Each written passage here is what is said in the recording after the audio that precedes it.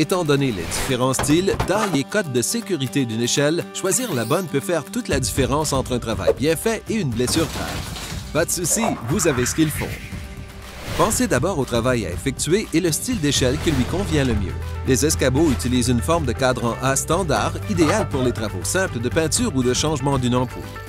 Les échelles coulissantes sont conçues pour pouvoir se pencher, offrant une portée étendue pour effectuer des travaux en hauteur. Les échelles multitâches combinent les deux conceptions, fonctionnant comme escabeau et comme échelle coulissante selon les besoins.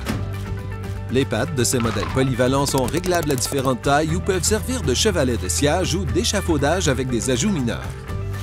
Pensez ensuite à la hauteur que vous devez atteindre.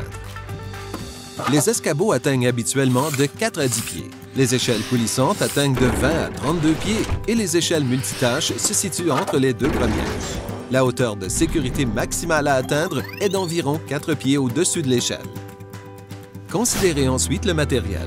Chez Canadian Tire, les échelles sont offertes en aluminium et en fibre de verre. Bien que les échelles en aluminium soient plus légères à transporter, les modèles en fibre de verre offrent une durabilité accrue. La fibre de verre est également essentielle pour les travaux électriques en raison de sa faible conductivité. Considérez ensuite la charge que l'échelle portera. Les codes de sécurité attribués aux échelles visent différentes exigences de durabilité et de poids. Une échelle conçue pour les constructions lourdes aura une cote de service intense supérieure à celle de l'échelle utilisée dans la maison par une personne plus légère.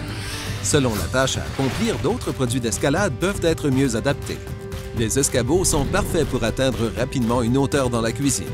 Les échelles télescopiques peuvent être placées dans le coffre de la voiture ou dans un placard si l'espace est limité.